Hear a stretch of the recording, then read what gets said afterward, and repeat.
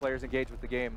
That's awesome. Really cool. That's awesome. That's really cool. So I also know that the single-player campaign is a big deal for you guys. You guys were kind enough to answer some questions from PlayStation readers just a week or two back, right before E3.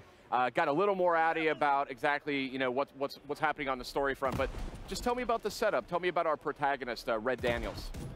Well, Red is like, hundreds of thousands of guys back then enlisted in the war, and wanted to make a difference, having no idea what was going on. Right, and the first tour of duty is on Normandy and D-Day, and that was a big thing for a lot of people. So you're experiencing a squadron that is in the or a platoon that is in the 1st Division that goes across. It starts in Normandy, goes all the way across France, Belgium, and into Germany.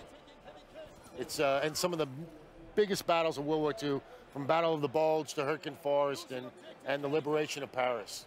Now, I know you guys are focusing on that European front for the campaign, but I think I caught a hint that maybe it might expand a bit on the multiplayer side. So what are you at liberty to say at this point in time?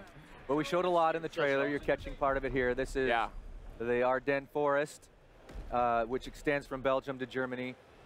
We will take you around Europe to the border of Russia, to the tip of Africa in Gibraltar. Cool. So, excellent. Unique locations to multiplayer, as well as some of the most iconic ones from the campaign. And of course, in the war mode, we have custom-built maps for that mode as well. Yeah, let's talk about that war mode, because this is something I've been real curious about. Yeah, yeah, war is exciting for us. I mean, multiplayer in Call of Duty, we love it. We have the most fun ever with it. But it's largely a lone wolf experience, right? You're fighting on a team, but you're really fighting as a lone wolf. And 3 years ago, we really wanted to bring to life this concept of real teamwork. Yeah. And World War II was about that. It was about your squad. And so war is that experience. It's funneling true Axis and Allied collision of forces into these very strategic examples. You're seeing right here, they're trying to capture the manor. Well, the Axis team, the Germans, are trying to defend it. So we've built custom maps that allow you to move through these series of asymmetrical objectives as you fight to take hollow ground. That's cool, and this is great footage. I actually hadn't seen this yet, but just it's so interesting, like the firepower that was used back then. I mean, it's so brutal in some ways compared to the sleek, futuristic kind of weaponry we see nowadays. So, kind of curious, like these weapons have a lot of character in their own way. And how do you maybe adjust like how you design the game or how you design the multiplayer experience around that? Around the different weapons? Well, I mean, it's, you're jumping there, but with all the iconic weapons that we have in World War II, it's funny because when we first started, we didn't think there were going to be as many as we found, right? We were a little worried about the variety, but now the variety and the amount of weapon power, and like you said, some of them are really brute force weapons. Yeah. You can find the weapon that you really want to play with, that's for sure, with this game. Yeah, I mean, the signatures back then were really meaningful. So whether you're running with the MG42, this big machine gun, German machine gun, or the Winchester trench gun with your incendiary shells, or you've all heard it, we've all heard of that classic reload ping of the Garand. Right. These weapons had a heft to them and a power to them that really showcases what happened in the war. And you're right, it was brutal, right? It was a brutal, visceral, gritty war, and you can really feel that in our weapons. And our audio team and our character modeling team and our animation team, they went out and found these weapons with our military historian to capture and bring the spirit of that to life. Right. Well, I gotta go ahead and do this. I'm a big fan of the weapons and mastering them and whatnot. And one mode that I really like to use these in is zombies. I know me and you were talking about zombies. I love zombies. Could you tell us what to expect on that Tell zombies us something, front? please. Yeah, something. Well, yes, we are making zombies. There we go. No, this zombies is taking a different turn. Okay. I think every studio wants to put their own signature on it, and we just go by our default, which is very realistic, very gritty. We talked about Dead Space before. Yeah, this is Dead Space meets Meet zombies. That's the wow. best thing you could possibly say. I'm so excited to hear that. That's great. Because I mean, I love all the Call of Duty games, but zombies is kind of what keeps me coming back. I'm not quite up to par on the skill front in multiplayer, but co-op with zombies, I can really do some damage. So zombies were introduced in the World War II setting. Yes. Call of Duty. So it's a deep, rich story to zombies.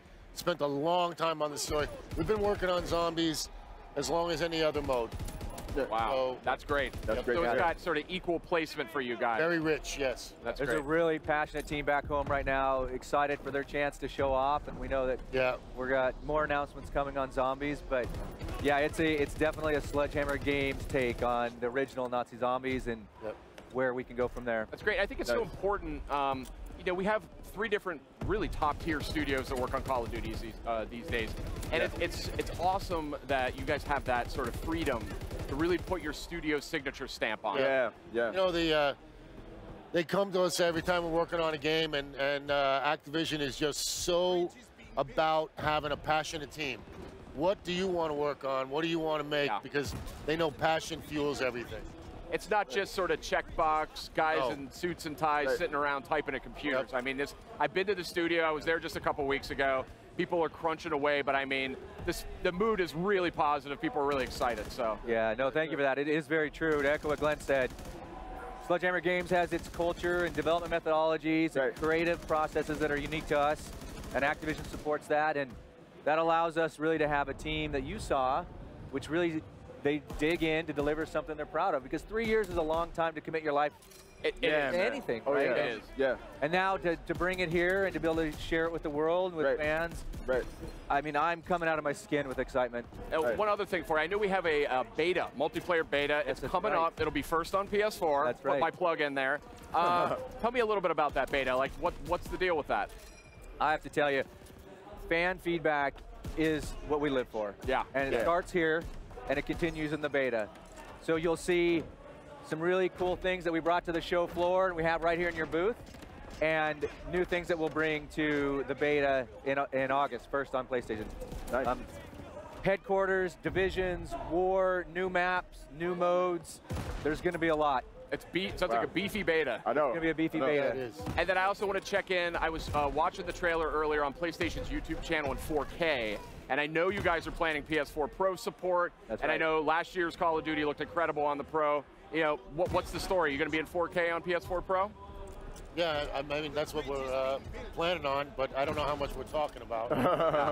But it's going to be a bigger experience on Pro. Yeah, absolutely. I mean, this generation consoles allows us to do more than we've ever been able to do before with HDR and 4K, and we're excited. We're excited to have a great partnership with you guys. Awesome. Guys, I think we're about out of time, but game comes out November 3rd. It does. So that was Call of Duty World War II.